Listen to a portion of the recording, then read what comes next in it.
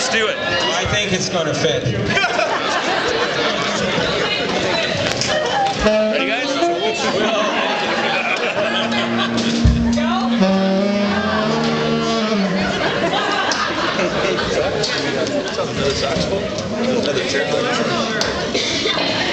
Also, I would like to thank the parents who provided all the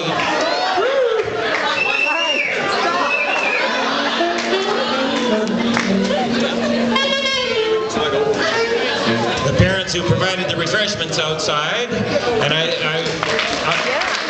a minute, let's find out who they were. France.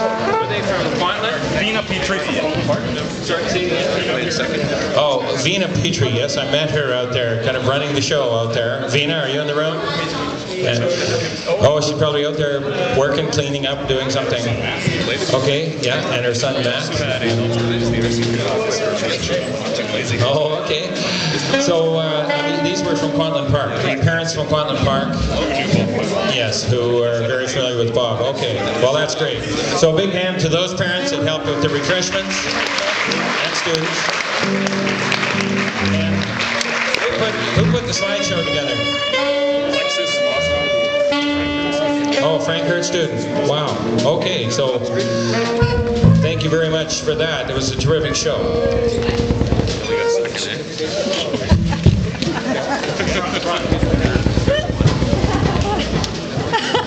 I'm trying to fill his shirt, not his shoes. Yeah. Well, you know how to do this. Is that what you're trying to say? Thank you, Helen. Where she followed me.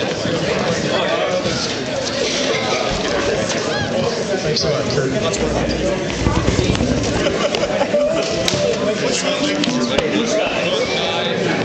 While the jazz band's getting chairs and reeds and all that kind of stuff, I've got a couple of things that I'm very privileged to say.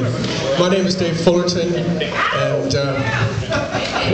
thank you. Bob and I go back a very, very long ways, right back to university, and I was just thinking as the evening went on and Kurt was reminiscing with so many different things, it was Kurt's phone call, and then it was a chat with Bob LaBonte that enticed me to come to Surrey, and I've been teaching here for a lot of years now, very, very happily. And but Bob and I go back a long ways. We met at UBC some 40 years ago now, and I followed the same career path as he, though a year behind. Back then, Bob was very focused on where he was going and knew, he knew where we were all going. We would have to deal with jazz education. Few of us had had any exposure at that point. He decided to get some experience for himself and for all of us, and formed a music education jazz band, the first one. While the rest of us were doing reading and writing papers, Bob was a university student. He was on the hunt for players. Not sure why he came after me. I was a very average trumpet player at best and not particularly focused on music education, but he kept after me. And in what we who are here tonight know was typical where Bob LaBonte was concerned, his excitement became our excitement, and he promised great parties. So I joined. We had a great time, and we became friends. We proudly called ourselves Raw Sewage. And we played all the latest jazz from Chicago, Blood, Sweat, and Tears. It wasn't really a jazz group, but we were getting going. Bob, our director, was talented, experienced, inclusive, fun, reliable, and above all else, Bob was our friend, and a very good friend to all of us. Even after all these years, there were members of Raw Sewage at the service in August. Bob was a year older than me and headed out first into the world of music education. It was like he was the soldier who first saw action. I remember well when our BDP professor announced to us that Bob LaBonte had contacted him and wanted to bring his students out to UBC from West Wally Junior Secondary to perform for our class. Who's here is from way back at the beginning at West Wally? We got a few people? Yes. Did you come out that day? It caused quite a stir. We had all graduated from high school at least half a decade before, and though we were each heading out to teach in less than a year, it was early in the term and most of us hadn't even done a practicum yet. We were as yet untested. Bob was our very own Lazarus, returning from the other world. The day came and in bounded Bob and his kids. They played and they sang, and we watched and we listened. 39 years ago now, and what I can remember so vividly was the look on Bob's face as he turned to us after each selection.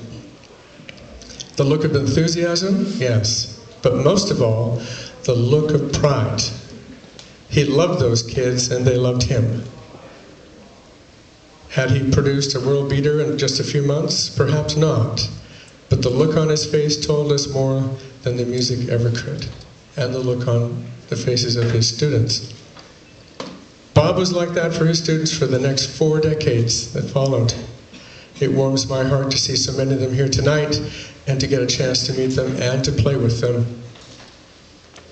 Curtis talked about Bob's career, and we could listen all night to his body of work and his contributions to our professions, and I won't repeat them, except that whenever I talked to Bob about what he was doing all through the years, I was always so amazed at all the things he would do for his students in a year. Band camps, clinicians, festivals, tours, on and on. And he was doing things for his colleagues as well, and running a jazz festival, the largest regional of its kind in Canada. I thought I was a busy band teacher, but Bob was simply amazing. And each time we talked about those things he was doing, I could see that same young teacher I remembered so well from his first year of teaching. Excited, optimistic, positive about every facet of what he was doing. Bob has been a colleague, a mentor, and a friend to me for 4 decades, both professionally and personally, with life's up and downs, and we both had our share of them. I sought Bob's counsel on more occasions than I can even count. He was always there for me with valuable, positive advice, and I'm sure this room is full of people that could say the same thing. Bob's life was one of giving, and he gave to us in so many, many ways.